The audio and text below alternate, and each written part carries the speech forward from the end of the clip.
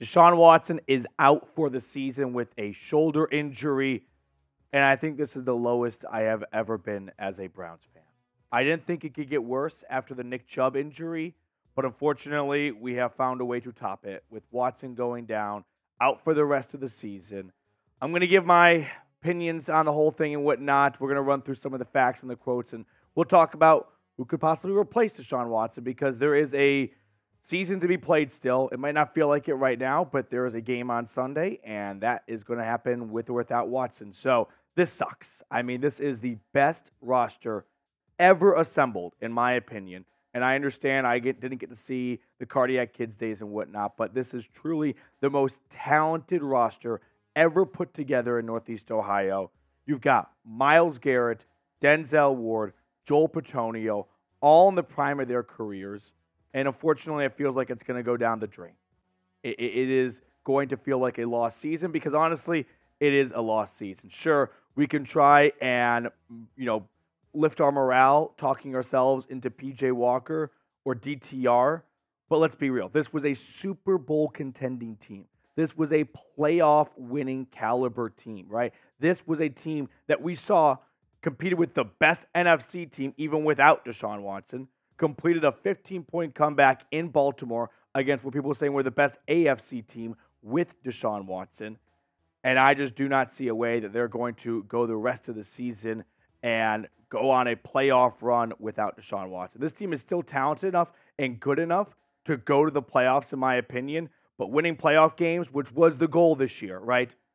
I don't know how that's going to happen anymore. And I am sorry to be the guy who's the rain cloud right now and what looks to be an awful storm over Cleveland, but this just fucking sucks. I mean, that is the cold, hard truth, right?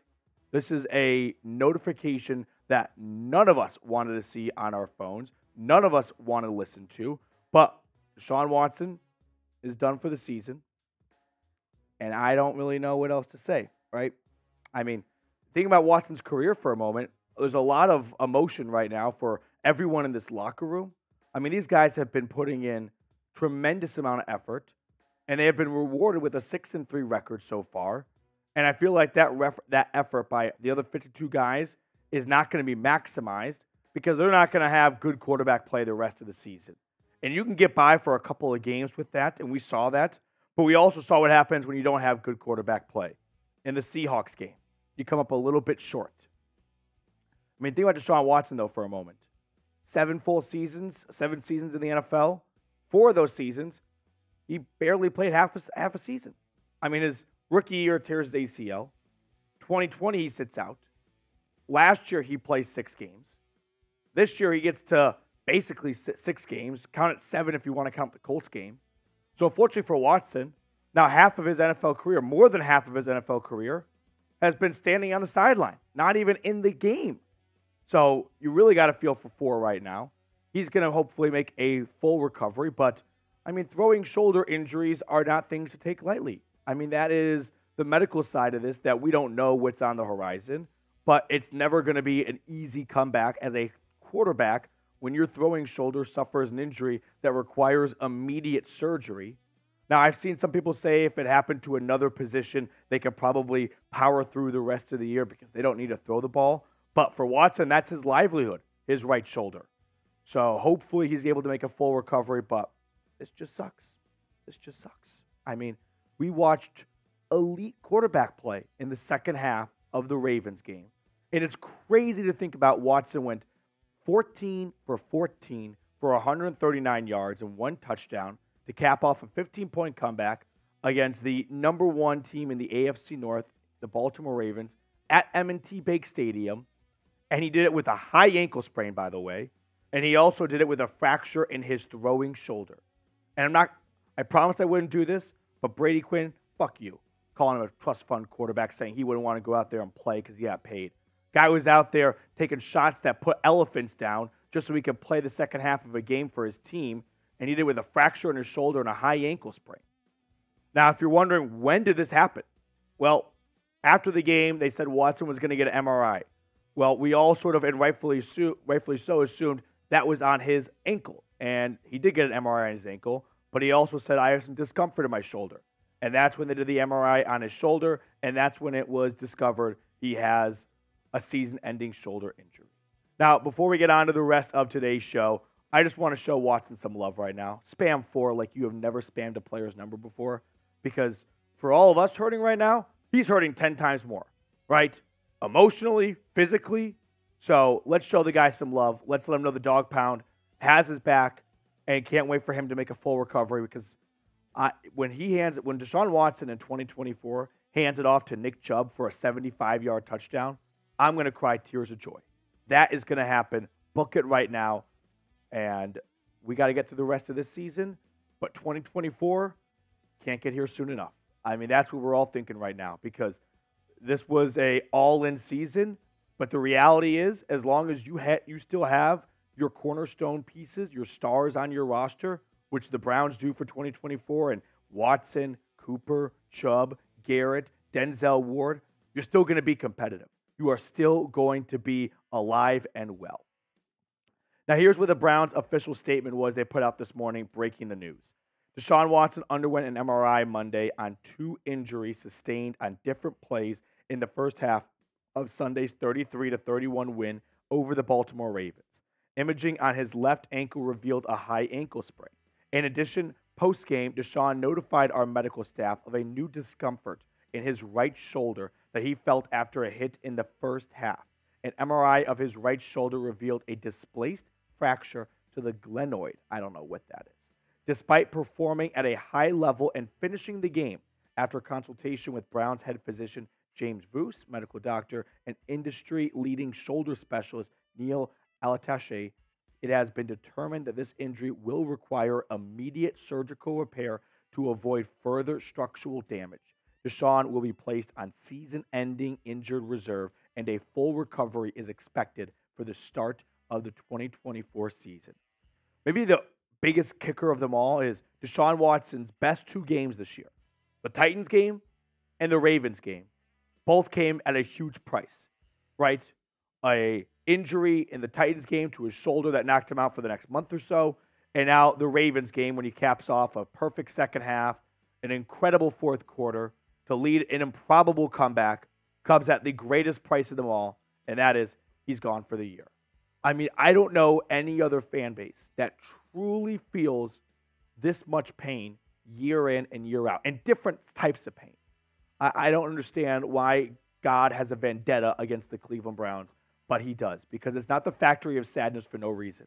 Whether it's horrible play on the field or it's for the first time in decades, the Browns have a legit roster. I mean, 2020 was great. Don't get me wrong. I'm not selling them short. But for the first time in a long time, we really all felt like this was a Browns team that could go the distance. And it's robbed. Taken away from us. But the season's going to go on. And I don't know who's going to start at quarterback for the rest of the season. Might be a combination of Walker and DTR. Might be a practice squad quarterback signed elsewhere. Might be a free agent quarterback. Phillip Rivers. He coaches his son's team in Alabama. They've got a playoff game on Friday. You better believe I am pulling for the team Phillip Rivers is playing against on Friday. Maybe that will free up Rivers to come play in Cleveland. I don't know. But we're going to talk more about who could replace Deshaun Watson, because that is unfortunately the ugly reality on the other side of this coin here in just a moment. But really quickly, a shout out to our sponsor today, Prize Picks. Now, what is Prize Picks? It's the easiest and most exciting way to play daily fantasy sports. Instead of battling thousands of other players, including pros and sharks, you pick more than or less than on 2 to 6 player stat projections and watch the winnings roll in. With quick withdrawals, easy gameplay, and an enormous selection of players and stat types, Prize Picks is the #1 daily fantasy sports app. So go to prizepicks.com/CLNS. Use code CLNS. You saw my selections for this upcoming slate of games. You can ride with me. You can fade me. But you're going to get a $100 match on a deposit when you go to prizepicks.com/CLNS and use code CLNS. That is all that information is in the comments and the description of today's video. Prize Picks, daily fantasy sports made easy. So, unfortunately, the pity party, which I'm not going to stop throwing for ourselves, does have to come to a bit of an end here. And now we have to ask the question, who's going to play quarterback, right? Waiting for Andrew Berry's press conference to start, but it already has. Oh, Twitter won't update for me. Well, we'll see if Andrew Berry gives us a.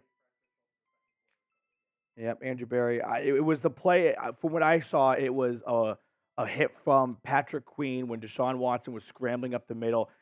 And Watson kind of got like sandwiched by two Ravens linebackers, and Queen's helmet went right into Watson's right shoulder. In the moment, I didn't feel like, oh man, that's a dirty hit or that's going to injure Deshaun Watson. Unfortunately, that is the price of having a mobile quarterback is you're going to take some extra hits. And when those hits add up, this is unfortunately the price you can pay at times. Yep, Andrew Berry, they will add a third quarterback. They will add a quarterback at some point, may not be right away. So let's talk about the quarterback conversation for a second here. There's no good free agent quarterbacks. I mean, we can add a quarterback, and the Browns should add a quarterback just to have another guy. I mean, just both teams have three quarterbacks between their roster and their practice squad. But if you believe that there is a free agent quarterback walking through the door to save the day, you are going to be disappointed. We can all kind of snicker and think, oh, Tom Brady, like he's not officially been added as an NFL owner. He could maybe look at this as an opportunity to pick up an extra Super Bowl ring, only play half a season. And if he's not already cemented as the GOAT in the NFL, maybe this cements him as the GOAT for all sports because he went to the Cleveland Browns and brought them a Super Bowl ring. Although that just feels like ultimate fan fiction that's just not going to materialize. Matt Ryan, if he wants to get out of the CBS broadcast booth, he wasn't good last year, though. That's the issue. All these guys were not good. Joe Flacco, I don't think would want to ever come play for the Browns, but I have to include him. There's no one else. Like I said, there's no good free agent quarterback out there. The best one you could argue would have been Carson Wentz because at least we have seen good-ish play from Wentz at times, but Carson Wentz sucked last year for the Commanders. So I wouldn't have been jazzed up about adding Wentz. But the ultimate question is, well, Petey, those guys are better than what we currently have in Walker and DTR. Yes, if it's June and you're adding a quarterback before the season starts. We're in November. Adding a quarterback halfway through the season, asking him to pick up the playbook and roll with the offense is not an easy transition midway through the year. I don't really know how Josh Dobbs and the Vikings are doing it, but that raises another point. Andrew Berry made a big gamble twice this year, trading Josh Dobbs away so that DTR could back up Watson, which I think if they could undo that right now, they absolutely would. Now, of course, hindsight's 2020. They didn't know they would lose Deshaun Watson twice to injuries this season, but unfortunately, losing Deshaun Watson does not have the Browns in a good spot with not very good backup play in position here. And the other time they regretted not adding a quarterback was right before the trade deadline. And they didn't know Deshaun Watson would go down with another injury. But they didn't really feel all that confident about Walker and DTR. The Commanders apparently wanted arm and a leg for Jacoby Brissett. And I'm not mad at the Browns for not overpaying that at the time. They didn't know what to expect. But they don't have a good backup quarterback right now.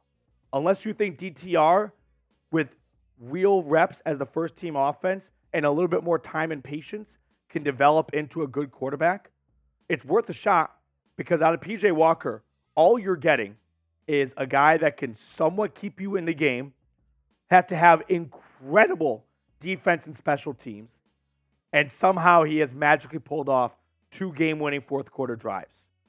But that is just not sustainable. And unfortunately, the Browns aren't in a spot where they have a great solution. They can go with Walker. They can go with DTR. Both are likely going to, unfortunately, disappoint. Which one disappoints more? I don't know. But don't spend the next couple of days splitting hairs over which guy to go with here. If I had to pick one, probably DTR. At least go back to DTR. We saw some great things out of him in the preseason. I know that Ravens game was an ultimate disaster, but he was tossed into the fire 90 minutes before the game without a real game plan put around him. Maybe that changes with him being named the starting quarterback. And the Browns know, hey, we're not looking for average QB play for the next couple of games. we need a starting quarterback the rest of the season. And if we think DTR over the course of an 8-9 game slate will give us better results than PJ Walker, compared to Walker, who might give you a better start out of nowhere, then probably go with the rookie. But what do you guys think? Should the Browns add a quarterback to replace Deshaun Watson? Or, hey, it's next man up, roll with DTR and Walker? Let me know what your thoughts are down in the comment section. Looking for more updates from Andrew Berry's press conference. And you just got to feel for this entire organization. I mean, this has been an organization that has never had much success since the start of the Super Bowl era. It's been a never-ending nightmare, minus a season or two-ish, just one season since 99, right? Decent start in 2014. But outside of that, they've been the laughingstock of the NFL, and they finally have something. They go all in. They trade for a superstar quarterback in Deshaun Watson. And 2 seasons into Deshaun Watson's Browns career, 40% of his contract, which, by the way, we'll kind of end with this note here. Deshaun Watson's cheapest cap hits last year and this year. Those were the years to maximize Deshaun Watson's cap hit being lowered through restructured and the way that the cap was spread out. Unfortunately, now you don't have cheap cap years coming up unless you want to restructure and extend them, add void years. Andrew Berry's going to figure it out, but this is just an unbelievable gut punch. And it's literally the last thing I wanted to wake up to this morning.